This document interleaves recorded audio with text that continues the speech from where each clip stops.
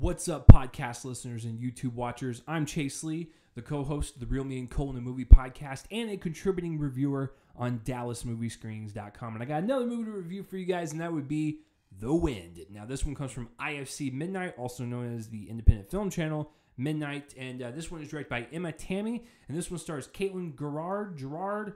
I apologize if I mispronounced that, and she is the star of this film, and she plays a housewife of the late 1800s where, you know, she stays home, she does the chores and everything. You know how the 1800s were. Her husband goes out, he builds things, grows crops, goes to town to pick up supplies. So she's at home quite a bit. So there's a lot of, you know, downtime, a lot of loneliness that she kind of has to like endure because there's nothing out there. It's their ranch and virtually nothing else. And so that starts to get to her a little bit. So she starts seeing some weird activity going on outside of her and her husband's cabin. You know, we have goats being slaughtered, and we have some weird voices that she's hearing in the middle of the night. And so you're starting to think like, oh, wow, she's starting to lose her mind a little bit. Is it because she is being weighed down with this isolation and she's starting to go a little stir crazy? Or is it because it's something new, supernatural? We don't really know. You gotta watch the movies. So, you know, going into this, I had no idea what it was. Never saw a trailer for it. Never even heard about it. But I, you know, got the email to be like, hey, you want to watch this movie for a review? Sure. IFC usually has some really great midnight lineups in their, you know, midnight catalog. So I said, sure, why not? I gotta tell you, I like this movie quite a bit. And there's a lot of things happening that deal with both genres, whether it be Western or horror, because it's a great combination of the two. I would say, because a lot of people might look at it as a Western movie disguised as a horror film, or vice versa. I actually think it's the opposite. I think it's a horror film disguised as a Western, and it wears that blanket just ever so like snugly, and it makes sense for this type of combination of genres to come together like this and make a pretty great entertaining movie. So, you know, to start off with the top, you know, with Emma Tammy directing this thing, she has a hard job in terms of this is not just one movie and one tonal path that you're going to go down with. This is two. And so during the horrific scenes, we have, you know, like kind of this glitchy editing. We might have scratching on the strings from the orchestral music selection. We have, you know, creepy acting. We have this really kind of like unsettling type of atmosphere. She creates that with just the horror stuff. And then we have the Western side of it, which is, you know, showcasing this beautiful landscape, really kind of soaking in its outer beauty while also like ratcheting up the tension and just having like this really nice family drama set in the late 1800s and capturing that Western attitude, that spark that you need to call it a Western and a horror film. Like you need to have the spark of both.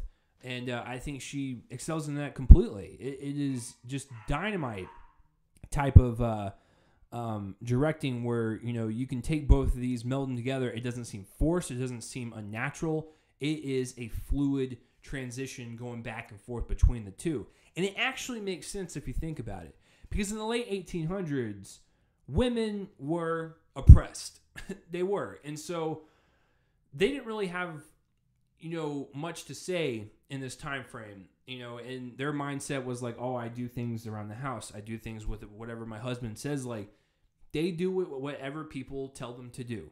And so they are oppressed citizens in that time frame. And also, our main character is repressed because we have this, like, force. This, like, dark, malevolent force coming after her. So she's controlled by that as well.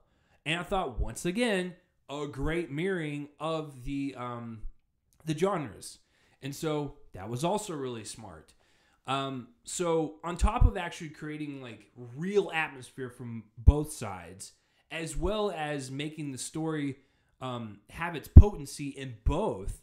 It's just a really well-directed and well-written movie. We have characters that are, very simply written. There's nothing too much about them. We don't need to know much of the backstory behind these characters. It's just a straightforward, hey, we live in this time frame. Something's happening outside.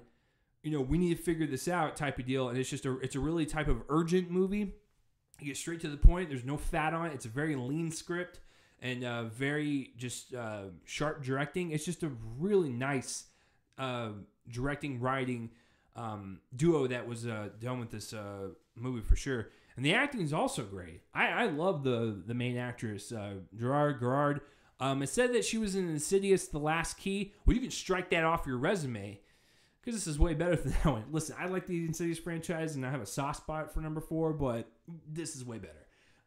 So I had no idea where she was from until I looked at the IMDb. I was like, oh, she was in Insidious Part 4. So, yeah, she is fantastic. She harnesses the, kind of housewife, loving, devoted, spouse back in the late 1800s. But then she has this slow turn of madness. And we get to see this psychological switch in her head. And she is going crazy from being stuck in this house for, long periods of time and hearing this really dark demonic force outside of her cabin. She is slowly losing it. And it's all within the makeup, to have the bags under her eyes highlighted and emphasized, and just her performance and the way she just kind of looks off into the distance, or the way she moves, or just the way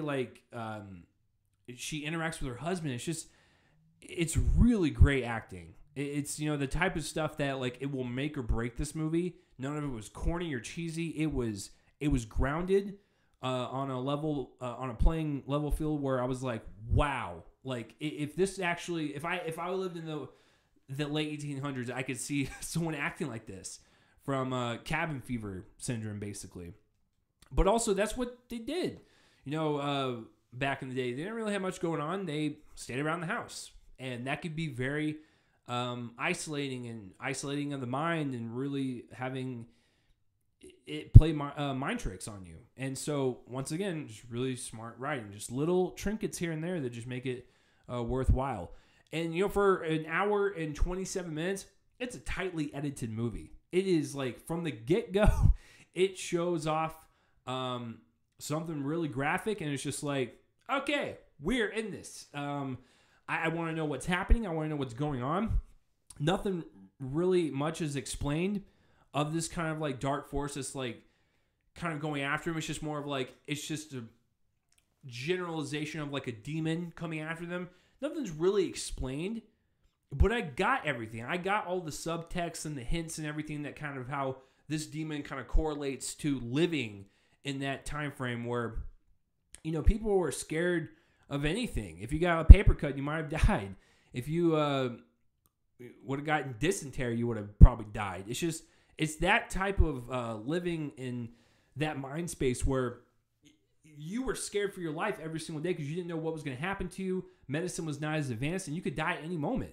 And so that was also a really smart play, to have this thing kind of chase after these people and really kind of highlight that aspect of that time frame. So, yeah, and then, of course, I mentioned it earlier, but the music is great. It has that, the Insidious flavor where it's just a lot of scratching on the strings and just really kind of, just unsettling and unnerving type of music. Just once again piles onto that atmosphere, and just a great kind of icing on top of the cake type of deal. So yeah, this is a great little watch. I will recommend it for any horror fans or even Western fans, and let's bring these two communities together. I always knew that Western fans and horror fans just hate each other, but I think this will kind of put it into that civil war. So yeah, I'm gonna give The Wind. I was kind of battling with it. I'm not gonna lie. It was either gonna be a B or a B plus, but I think just for right now, I gotta stew on it a little longer. Maybe a couple years from now, I'll be like, man, that was better than I thought it was.